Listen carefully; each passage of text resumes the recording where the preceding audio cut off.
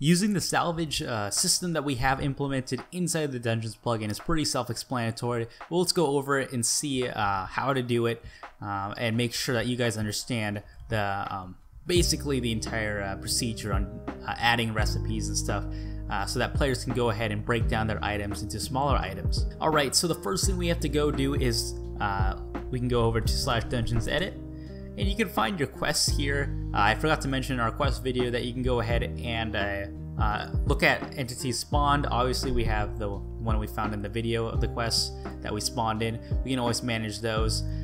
We can also enable or disable. This is recommended if you are making quests that you disable all quests until you're done with that. For now though, let's go over to our salvage in Dungeons Edit, and here we can go ahead and do some options and stuff here. So we can go ahead and see our NC spawned.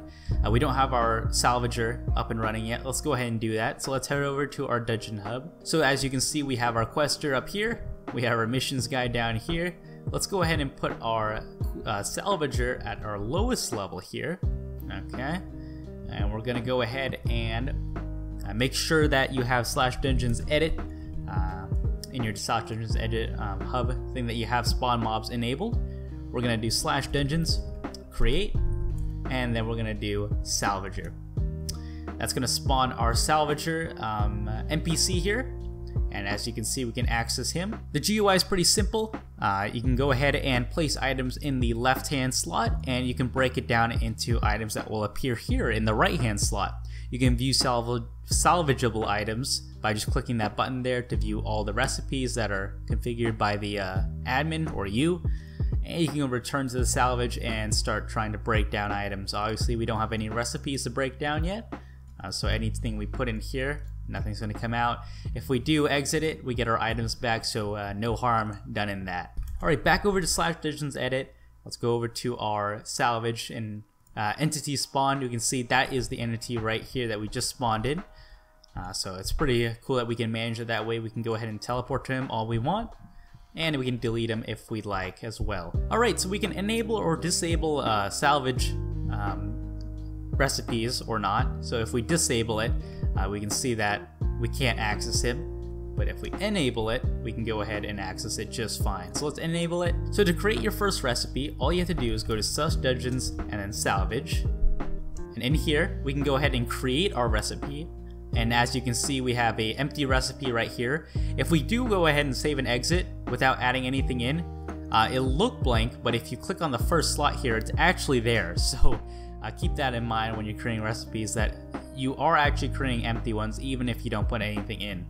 So let's go ahead and place our diamond axe in here. The top one is the item that you want broken down, so that what the player can place in to the left hand slot.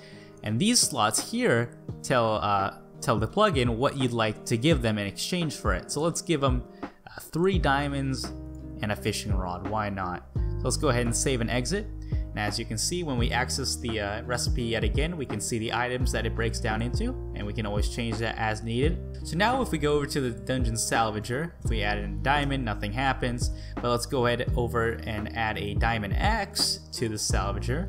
And as you can see, our items do appear at the right hand side.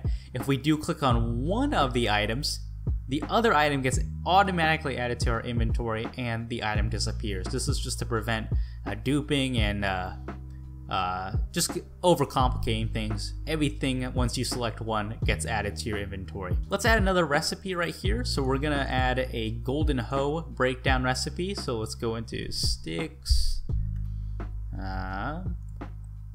Let's add 2 sticks and 2 gold. So we're gonna go over to /dungeons salvage. We're gonna create a new recipe. We're gonna add our hoe at the top, our gold and sticks, save and exit. Alright, our recipe has been configured. And once we go into the salvager, let's get our diamond, gold hoe and diamond axe. If we add our golden hoe and diamond axe, you can see both of the rewards pop up. If we just claim one of them, the other one remains. We can go ahead and remove this all we want, or we can go ahead and claim the items. So everything is extremely easy for the player. All they have to do is click in items into here and collect their rewards or their salvage recipe. And that's it for Salvage.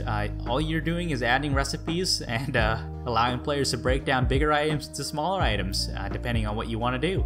It's that simple. If you need any more help, contact me on Discord. But other than that, thanks for watching.